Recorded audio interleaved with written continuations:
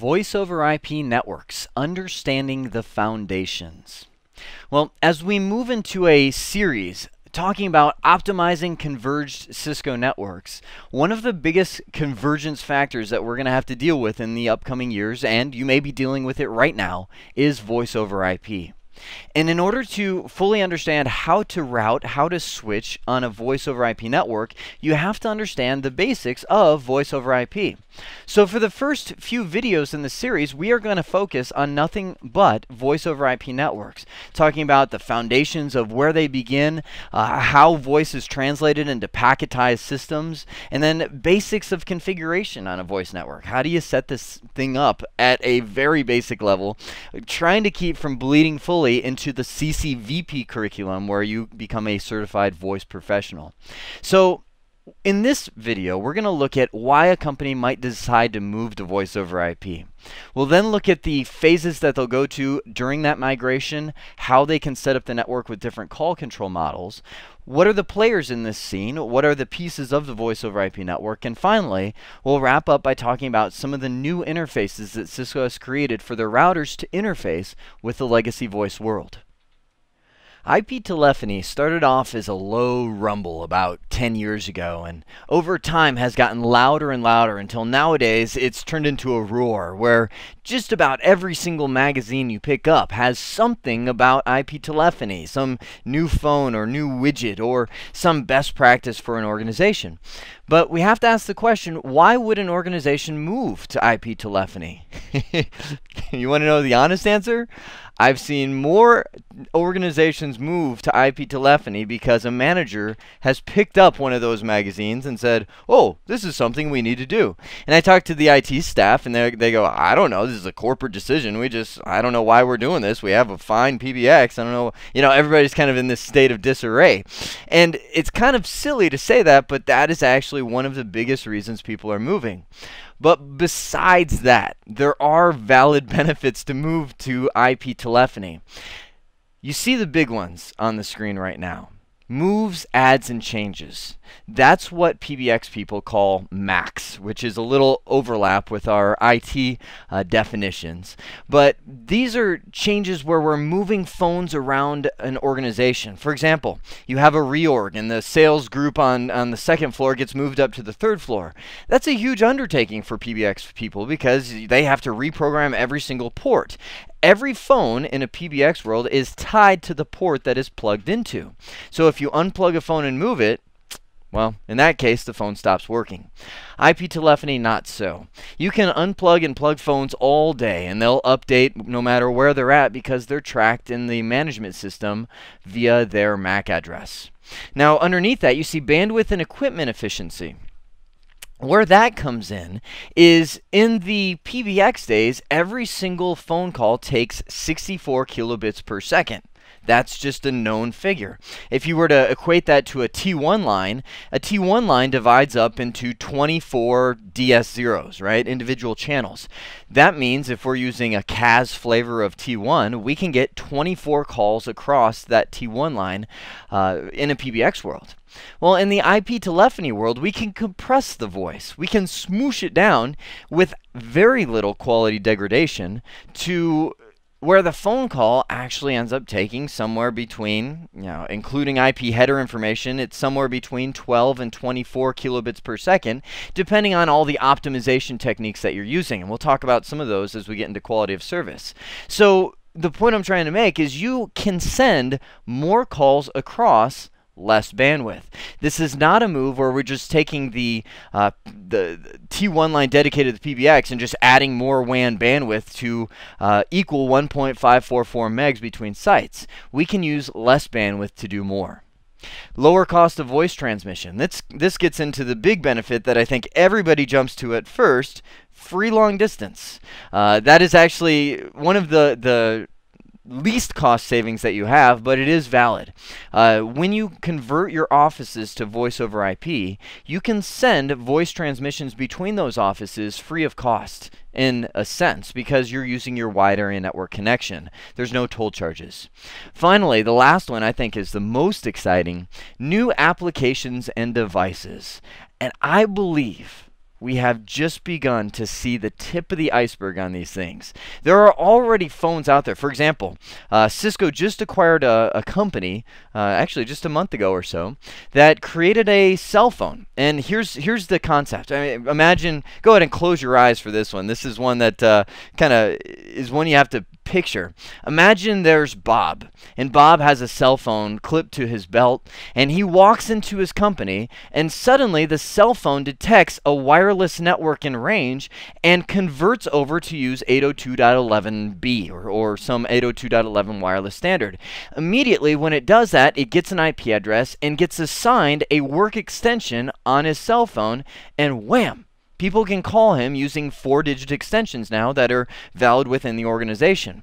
As Bob leaves the company and walks outside of the wireless range of the phone, it converts back to a cellular signal and now joins the cellular network and is able to communicate across that. I mean, that device is already there. It's already out.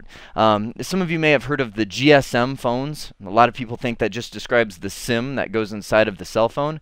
GSM is actually a voice over IP codec. It takes about 23 to 24 kilobits per second. Cell phones are migrating into the types of devices that become our IP telephony devices. That's just one. Trust me, I'm not going to do it, but I could go on for quite some time on the new applications that are out there. You're going to see new capabilities, new applications that are only possible using IP telephony. When an organization moves to IP telephony, there's two approaches that they can take. One of them is the forklift upgrade effect, where they bring in the forklift, rip out everything that had to do with the old PBX system, get rid of it, and replace it with an IP telephony network. It's pretty drastic, and most of the time, only small to maybe smaller mid-sized companies will be able to do that, because for an enterprise organization, that's huge. That's millions of dollars, and it's just there's no point in doing that when they have a working system already. So that's the second approach. Organizations can look at a gradual migration, and that's where you see Phase 1 come in. Phase 1 IP telephony migration means that you don't really buy too much new stuff. What you do is you keep all your existing PBX systems, all your existing phones and voicemail systems, everything that you had as it was, and you just connect the PBX system to the routers that tie you to your wide area network connections. What can happen is the router will be able to convert the digital voice coming from the PBX into a voice over IP communication using packetized voice over the IP WAN. So for very little cost, relatively speaking, you are doing a voice over IP migration. You're moving to voice over IP, but you're still keeping all of your own system. It's a huge step forward, because if you look at the requirements, you can see the major requirement is that you have to have quality of service in place, which is going to be a major part of this series. But it moves you to a place where you are sending voice over IP traffic across the network. You get free long distance, or toll bypass is the official name of that, between all of your offices, and there's no major cost or training associated with replacing the PBX system and upgrading all of the user phones. But eventually, the organization will want to move away from the digital world. That means the PBX system goes away. Now, the picture that I'm painting for you on the screen is a Cisco model of Phase 2, meaning you have, of course, moved over to nothing but Cisco equipment, where you have Cisco Call Manager, Cisco IP phone, Cisco switches, Cisco routers, and even Cisco SmartNet contracts. All of those things come into a Phase 2 migration. There is no PBX in this place. Now, let's talk about the competition. I've got to bring a little real world into the Cisco only design. The competition has a very convincing strategy. PBX vendors have seen the voice over IP move happening for quite some time. And instead of coming up with new systems and, completely new PBXs and all of that, what they've done is create as boards. Pretty much, you can think of it as like the core center of the PBX, a board that you can slide into your existing PBX system that converts that system to voice over IP. That's convincing. So here's the two marketing strategies. The PBX vendors are saying, hey everybody, you already have our PBX in place. Why not buy this new board for XYZ amount of money, which is typically significantly less than it would be to gut the whole system and replace it with something like you see on the screen right now, a Cisco voice over IP network. So they say, hey, just keep everything that you've got and put this board in there and you'll be doing voice over IP. All of the communication will happen via voice over IP. The Cisco side of the marketing equation comes in and says, hey guys, you already have our equipment in your data infrastructure. Why not just buy these cards, these modules, and these phones and these servers and everything else that goes with it, and get rid of the PBX system and move to us? Now there's arguments to be made both ways, and I'm not going to get into all of those arguments, but I'll give you the major one. PBX vendors that move you to voice over IP that way do have the advantage of that being a cheaper move, and you gain a ton of benefits of voice over IP. Lower cost transmission, you can do the compression, all of that kind of stuff. But one thing it lacks is the application integration and the new devices that are coming out. Here's the concept. With Cisco IP phones, and this is where I give the marketing pitch for Cisco. With Cisco IP phones, you have the ability to have on-screen displays of data applications, meaning systems that we used to have that were separate. For example, I'll just give you a common one, a time clock system where people punch in every day as they come into the office. Well, that's a separate system that you're paying to maintain, you're paying support for, you're paying to have somebody trained to manage the time clock system, all of that.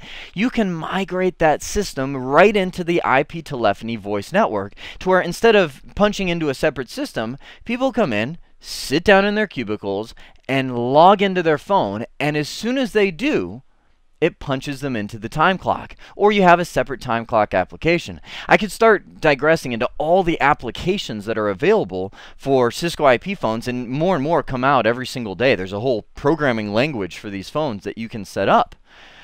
Those kind of things just aren't available in most of the PBX vendors' worlds. Why? Because you're keeping the same phones. You are, the same digital phones that you've always had are still in place. It's just the PBX sends that data via voice over IP. So there are convincing arguments to go both ways, but in phase 2, you are moving to a completely native voice over IP network. Now, don't be fooled. You can have both.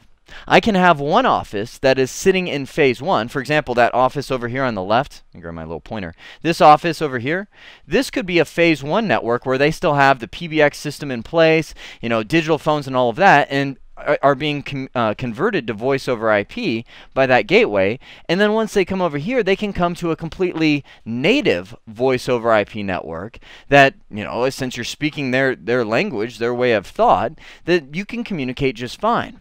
That's great because you could have, maybe offices over here that are on the PBX systems and don't have a major need to upgrade anytime soon, since maybe they're 20 employees or 50 employees. They don't have a need for a lot of the new applications and so on. But maybe the corporate center has made the move to voice over IP. They've made the migration to the new system, and you're slowly upgrading the offices as the budget allows.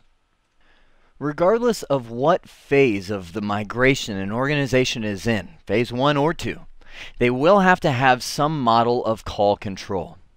Now, what is call control? Call control is routing voice around the network and how you do it. You have to have a way to get voice calls from one point to another. You can think of call control as a routing system for voice, just like you have a routing table for data. So in a distributed model of call control, the idea is that you have all of the devices in your network that control the calls be intelligent, meaning that they know where to route the voice calls. And for those of you that recognize that picture on the screen, that is the brain of Pinky and the Brain. And if you haven't seen the Pinky and the Brain, you are sorely missing out on some great entertainment. You have this one mouse, Pinky, who is like the idiot slapstick comedy kind of mouse that commonly runs into walls and gets run over by cars. The brain is the picture that you see right there, is the mouse with the huge head that comes with all the brilliant plans to take over the world. So anyway, every single one of these routers has a brain in the sense that they all know how to route calls around the network. So, for example,